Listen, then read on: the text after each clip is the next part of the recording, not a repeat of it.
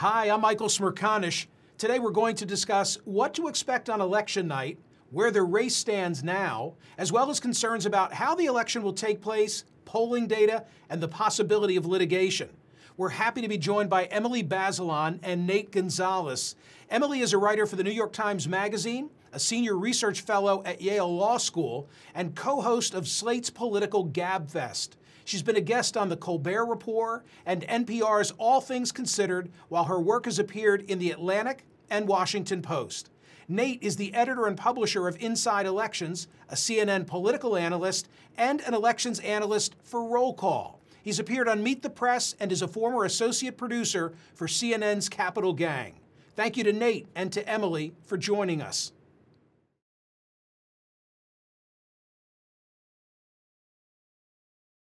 I don't think it's that likely that the Supreme Court will decide the November election. I say that for a couple of reasons. First of all, if it's not a close election, then the chance that it will end in any kind of lawsuit is much lower. And the second reason I don't think it's likely that the Supreme Court will play a definitive role is that that was such a divisive event for the country when it happened in 2000 during the Bush versus Gore lawsuit. And I think the Supreme Court will be reluctant to insert itself into the outcome of this election in the same way. It could happen. I don't mean the slightest to take it off the table as a possibility. But I think there are a lot of reasons why the justices would be worried about the consequences for their own institution, for the Supreme Court, as well as for the country.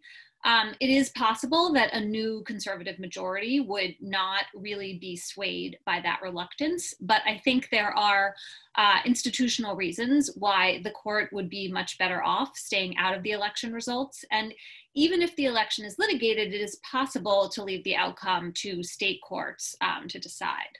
If an election dispute reaches the Supreme Court, unfortunately what we have seen in the cases that have led up to the election is that we have seen kind of typical partisan splits where the conservative majority justices appointed by Republicans have been narrowing voting rights. And then liberal Supreme Court justices appointed by Democrats have wanted to widen them.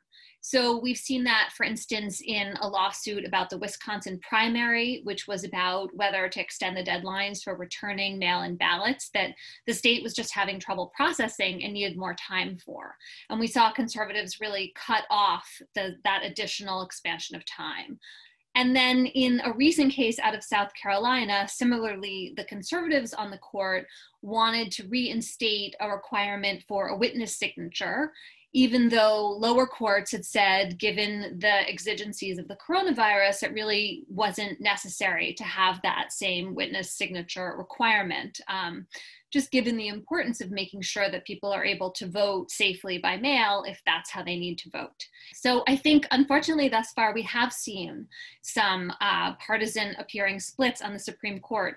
And that is not helpful for our democracy to see the justices appear to divide along party lines in suits that really should just be about running the election as fairly and equally for everyone as possible. I think on election night, we may need to be patient with Pennsylvania. The whole country may need to be patient. And the reason for that is that in Pennsylvania, election officials cannot begin tabulating the results until the day of the election.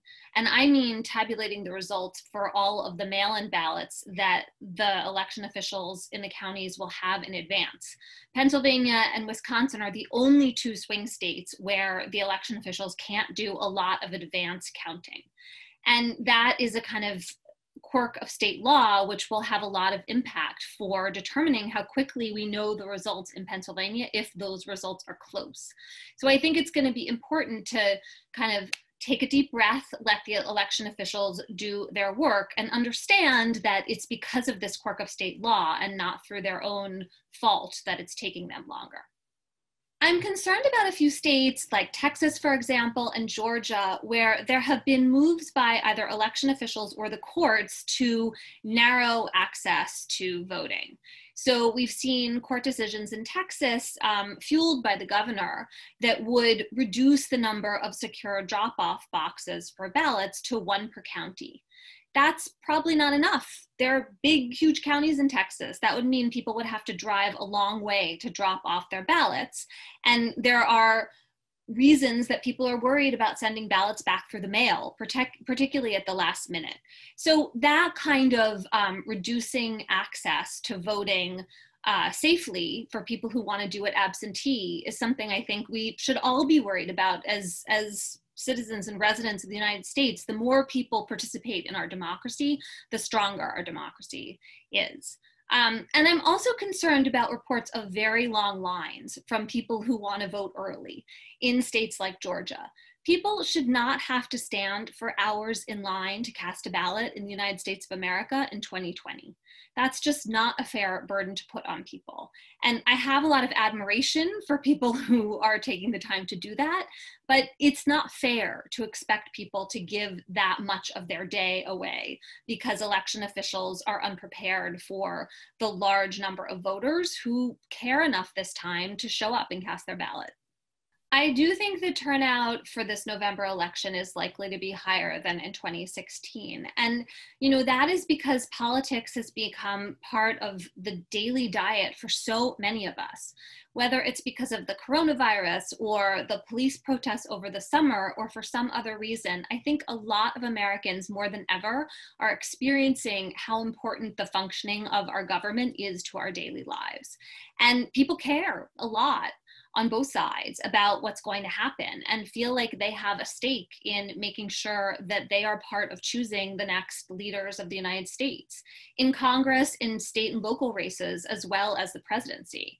So I think there is just a lot of attention and interest this year. The epidemic of the coronavirus in particular is teaching us what we can and should be able to rely on from the government and what it means when the government doesn't come through for us. So for all those reasons, I do expect higher turnout in this election than in 2016. I certainly think it's a possibility that there could be a lot of litigation if the election is close in battleground states. I mean, look, if it's close, both sides will want to make sure that the results are what they appear to be. And you want to make sure that the count really reflects the will of the people. So there is a degree to which it is healthy to inspect ballots and make sure that they are being fairly processed and tabulated and counted.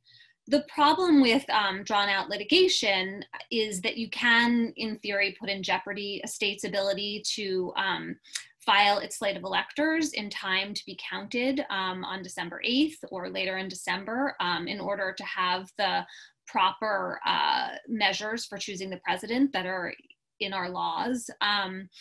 And you don't want an election, especially a hugely divisive presidential election, decided in the courts.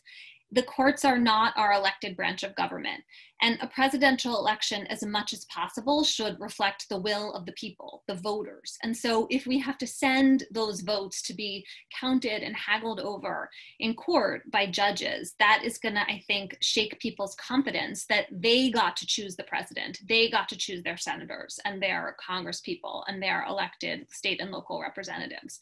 So I think it's a possibility this could wind up in the courts, but I really hope that that does not happen for the sake of our democracy. Well, I'm not sure anyone is predicting precisely who is going to win, but I will say that Joe Biden has the advantage in this presidential race. In our current ratings, we have Biden with the advantage with 319 electoral votes when only 270 are needed to win. The easiest thing to do would be to say that the presidential race is a toss-up to make sure that my projections aren't wrong. But that would be, I think, disingenuous, a disservice to you all, and also ignoring the preponderance of data which show that Biden has the advantage in this race.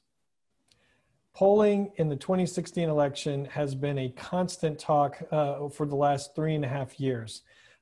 It's true that Hillary Clinton had the advantage in both the national and battleground state polls 4 years ago, and Biden has the advantage in both the national and battleground state polls this year.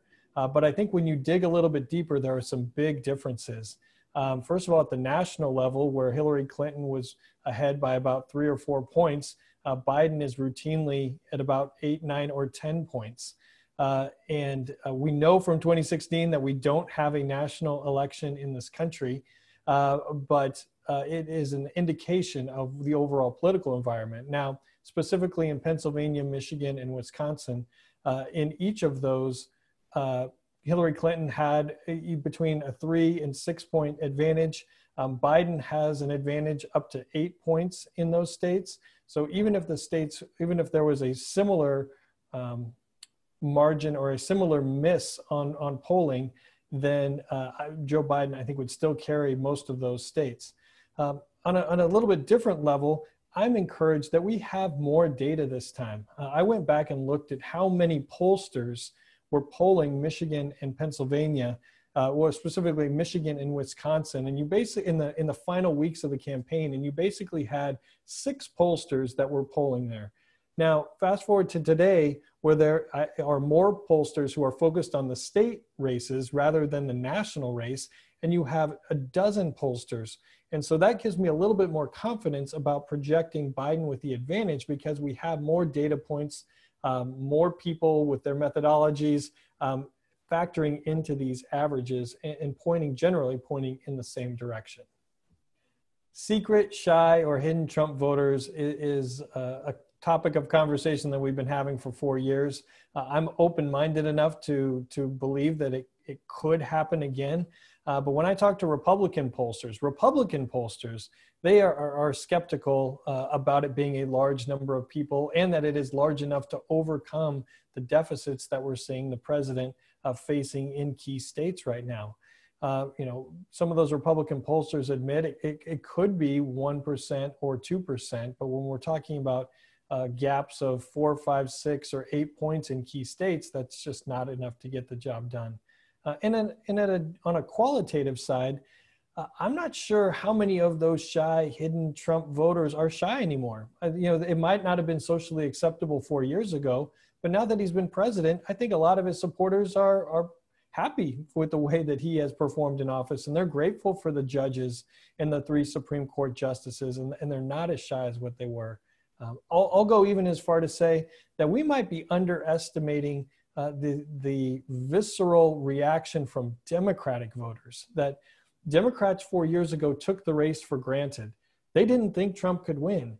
Now that he's been in office for almost 4 years, they are determined to not let that happen again, and to not let President Trump have a second term. So we might actually be underestimating some of that Democratic fervor. In the fight for the Senate, Democrats are most likely to gain control of the United States Senate. They need a net gain of 4 seats to get to the majority, but they can control the Senate by gaining 3 seats and winning the White House, because then Vice President Kamala Harris could break any 50-50 ties.